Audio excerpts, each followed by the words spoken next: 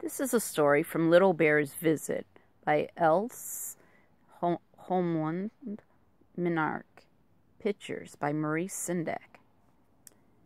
Little Bear is visiting his grandparents, and they are telling stories to Little Bear, and this is one of them, and it's called Mother Bear's Robin. One spring day, when Mother Bear was little, she found a baby robin in the garden, a baby robin too little to fly. "Oh, how sweet you are," she said. "Where did you come from?" "From my nest," said the robin. "And where's your nest, little robin?" asked Mother Bear. "I think it's up there," said the robin. "No, that was a bluebird's nest." "Maybe it's over there," said the robin. "No, that was an oriole's nest." Mother Bear looked all over, but could not find a robin's nest. "You can live with me," she said. "You can be my robin." And she took the robin in the house and made a little home for it. "Please put me by the window," said the robin. "I like to look out at the trees and the sky."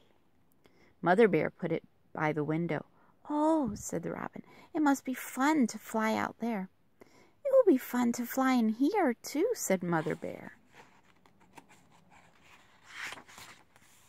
The robin ate, it grew, it sang, and soon it could fly, and it flew about the house, and that was fun, just as Mother Bear had said.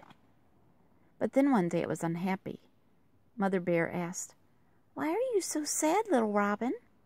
"I don't know," said the robin. "My heart is sad." "Sing a song," said Mother Bear.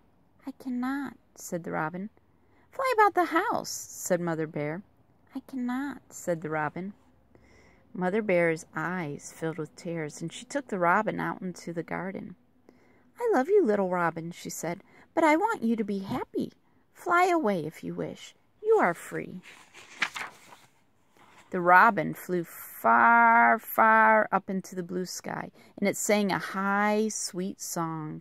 And then it came down again, right down to Mother Bear. "Do not be sad," said the robin. "I love you too. I must fly out into the world, but I will come back, and every year I will come back." So Mother Bear kissed the robin, and it flew away. "And did it come back, Grandmother?" "It did, didn't it?" "Oh, yes, Little Bear. It came back, and its children came back, and its children's children.